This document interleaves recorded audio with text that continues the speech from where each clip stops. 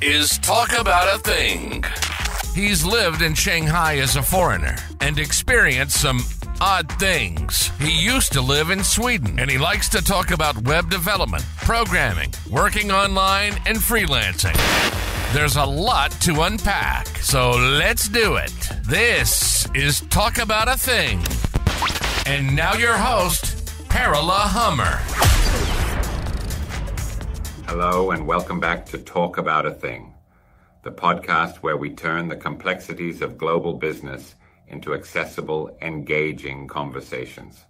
I'm PerOla Hammar, and in today's episode, we're setting our sights on the east to one of the most exhilarating and dynamic cities in the world, Shanghai. This bustling metropolis is not just China's economic powerhouse, it's a global beacon of culture, innovation, and opportunity. And today, we delve into a topic that resonates with dreamers and doers across the globe: registering a company in Shanghai as a foreigner. Whether you're an entrepreneur with a vision, a business enthusiast, eager to explore new frontiers, or simply intrigued by the prospect of international commerce, this episode is tailored for you. We'll be unpacking everything from the nitty-gritty of legal processes to the subtle nuances of cultural navigation. Shanghai, with its towering skyscrapers, vibrant street life, and a melting pot of cultures, offers a unique backdrop for business ventures.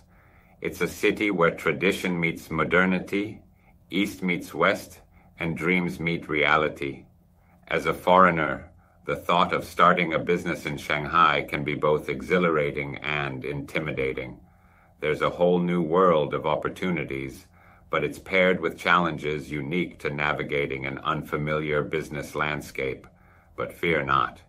We're here to guide you through this labyrinth, breaking down the complexities into bite-sized, manageable pieces. So grab your notebooks, or just sit back and soak in the insights as we embark on this exciting journey. Today's episode is more than just a guide. It's a window into the heart of Shanghai's business world, offering you a front row seat to the opportunities that await in this dynamic city. So, without further ado, let's dive into the bustling streets of Shanghai and unravel the secrets of starting a business in this majestic city. Welcome to Talk About a Thing. Let's get started. Shanghai, often hailed as the city that never sleeps, is more than just a bustling urban expanse. It's a thriving hub of innovation, commerce, and endless possibilities, standing proudly as a testament to China's economic prowess. This city, with its glittering skyline and teeming streets, has steadily become a magnetic attraction for foreign entrepreneurs from all corners of the globe. The allure, a chance to tap into one of the world's fastest growing markets, to be part of a story where ancient traditions blend seamlessly with cutting-edge technology. But let's face it, embarking on a business venture in a land so different from your own is no small feat. The path is riddled with questions and uncertainties. Where do you begin in a city of over 24 million people? How do you navigate the intricate web of legal requirements in a country known for its unique business practices and regulatory environment? And perhaps most importantly, how do you ensure that your business is not just compliant, but also competitive in a market that is evolving at breakneck speed? Today, in Talk About a Thing, we're setting out to demystify these challenges. We're not just scratching the surface, we're diving deep into the heart of what it takes to set up a successful business in Shanghai.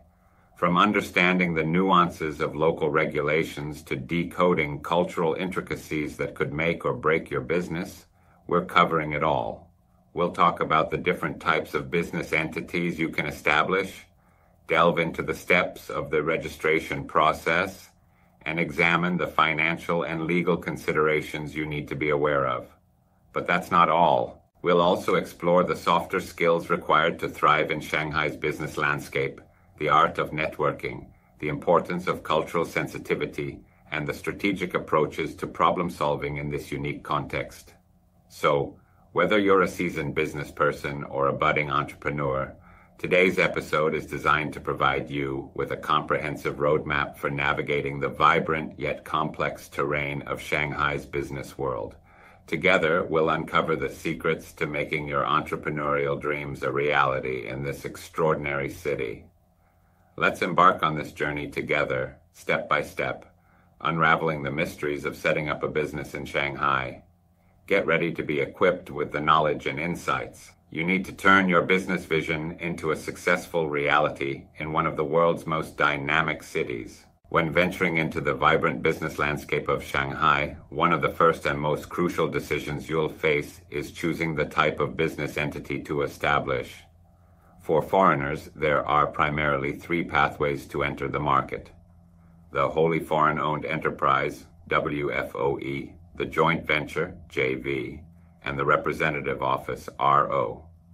Each of these options comes with its own set of features, benefits, and limitations tailored to different business needs and goals. First, let's delve into the wholly foreign-owned enterprise, or WFOE. This option is particularly appealing for those who seek autonomy and full control over their business operations in China. As the name suggests, a WFOE allows 100% foreign ownership, meaning you won't need to team up with a local Chinese partner. This independence is a significant advantage for many foreign entrepreneurs who wish to implement their global strategies without local constraints. However, with this autonomy comes a set of challenges. The process of setting up a WFOE is often more complex and involves higher capital requirements compared to other forms of entities. This means navigating through a more intricate bureaucratic process and ensuring compliance with various Chinese laws and regulations. But for those willing to invest the time and resources, a WFOE offers unparalleled control and the full share of profits generated.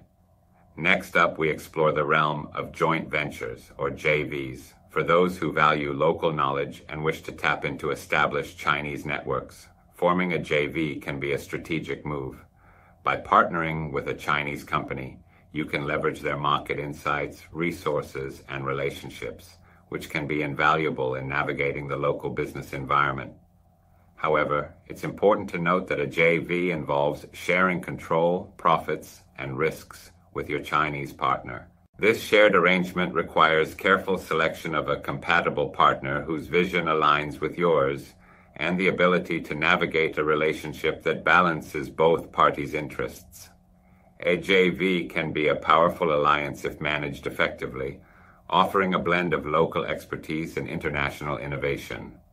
Lastly, we turn our attention to the representative office, or RO. This option is often considered a preliminary step for foreign businesses looking to get a feel for the Chinese market without committing extensive resources up front. Setting up an RO is generally simpler and less costly compared to a WFOE or JV. It's an excellent way for companies to conduct market research, establish business contacts, and understand the local business climate. However, it's crucial to be aware that an RO is quite limited in its operational scope. It's not permitted to engage in direct business activities or generate revenue. Think of it as a liaison office, a presence that allows you to explore and prepare for potential future expansion. For companies not ready to dive in fully, but keen to test the waters, an RO can be an appropriate and strategic choice. Understanding these three types of business entities is fundamental when considering a foray into Shanghai's market. Each option offers different advantages and suits different business strategies and objectives. It's about weighing these options against your long-term goals and choosing the path that aligns best with your vision for your business in China. Now, let's embark on the intricate journey of registering a company in Shanghai. This multi-step process is like navigating through a maze, each turn requiring attention and precision. Buckle up as we dive into each step, ensuring you're well prepared for what lies ahead. Step 1. The name game. Choosing a business name in Shanghai isn't as straightforward as it might seem. This initial step is more than a creative exercise. It's a strategic decision. Your business name needs to be unique within the city and comply with local naming conventions, which often include both a Chinese and English version. It's crucial to ensure that your chosen name doesn't infringe on existing trademarks and resonates well with the local market. I recommend having a few alternatives at hand to avoid any setbacks, as the name must be approved by the relevant authorities. This step, while seemingly simple, sets the tone for your brand identity in a new market. Step 2. Locking down a physical location. In Shanghai, having a tangible physical office space is not just an operational necessity, but a legal requirement for company registration. This space can't be just any location. It needs to meet specific criteria set by the local authorities, including size, usage, and safety standards.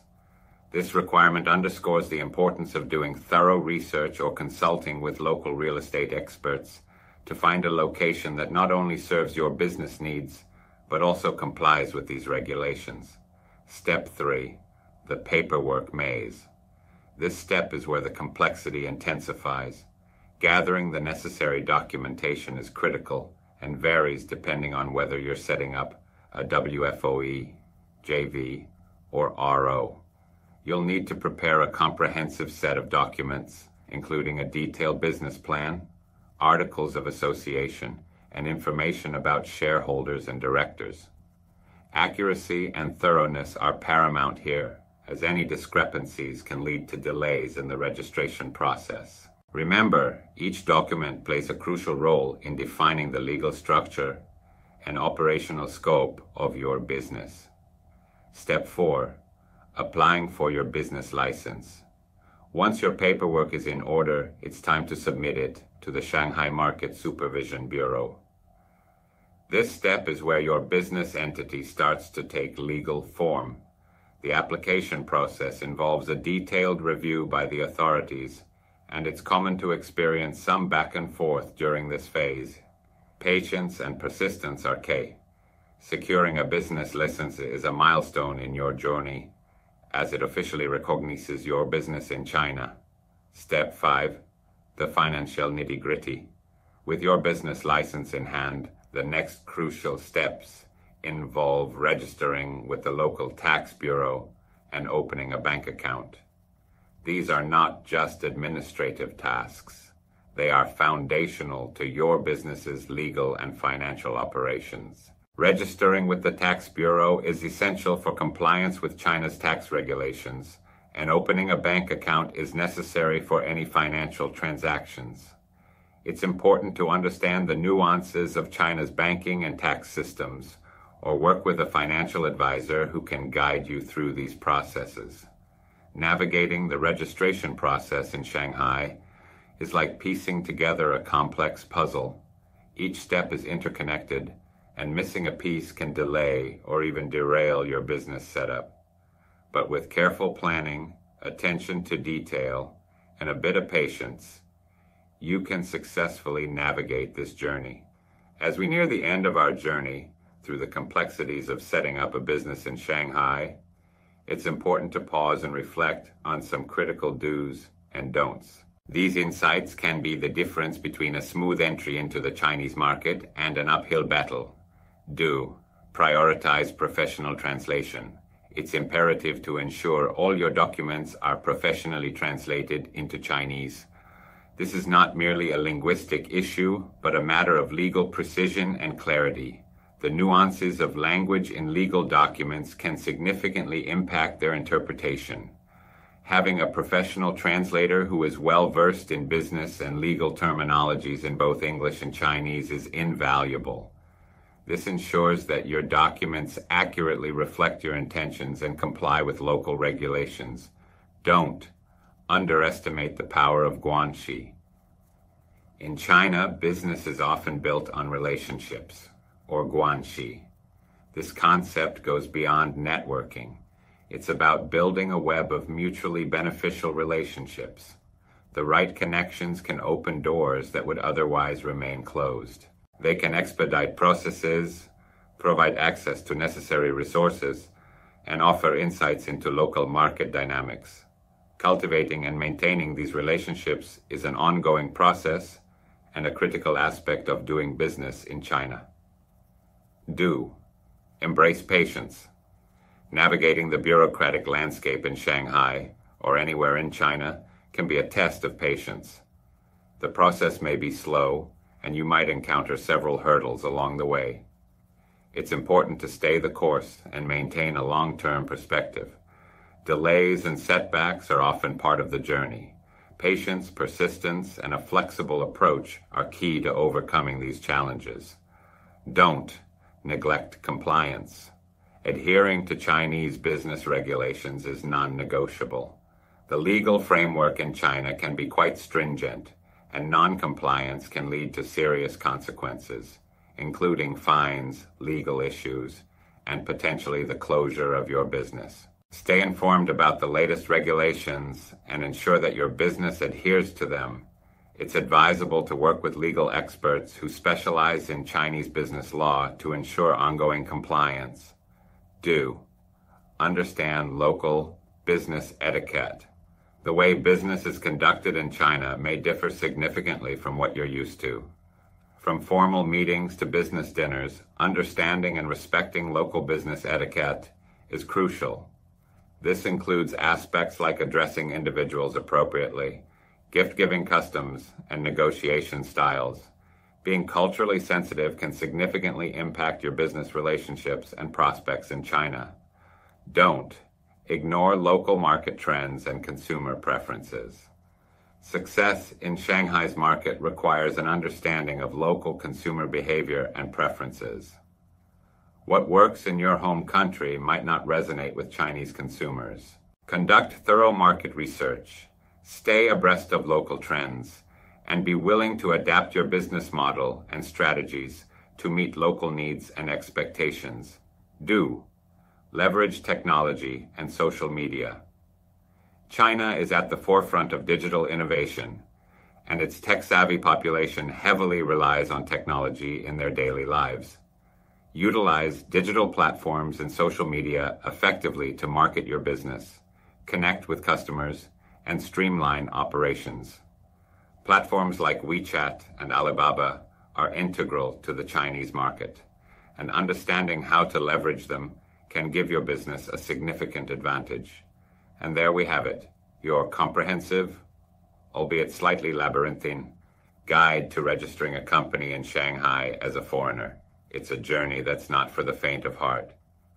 It requires perseverance, adaptability, and a keen understanding of the local business landscape. And let's not forget, a healthy dose of humor to navigate through the bureaucratic mazes and mountains of paperwork. I mean, they say that setting up a business in Shanghai is a bit like learning to use chopsticks for the first time. It seems impossible at first, but with a little patience and a lot of practice, you'll be picking up more than just noodles. I hope today's episode has illuminated the intricate process of establishing a business in this vibrant city. Maybe it's even inspired you to pack your bags, grab your business plan, and head to the bustling streets of Shanghai, chopsticks in hand. Remember, in the world of international business, the journey is just as important as the destination. Don't forget to hit subscribe for more insightful and occasionally humorous episodes from Talk About a Thing. If you found today's deep dive helpful, why not share it with a friend or a fellow entrepreneur? Spreading knowledge is, after all, one of the key ingredients in the recipe for success. Until next time, this is PerOla Hammar, wishing you success in all your ventures, whether they're in Shanghai or beyond. Keep dreaming big, stay adaptable, and remember, when in doubt, a little humor can go a long way. You've been listening to Talk About a Thing. PerOla has lived an interesting life. From life as a foreigner in Shanghai to social media and technology in China, web development, programming, working online, freelancing, he covers a lot. We hope you've enjoyed the show. If you did, make sure to like, rate, and review. We'll be back soon, but in the meantime, hit us up on all the social media networks at PerOla Hammar. See you next time on Talk About a Thing.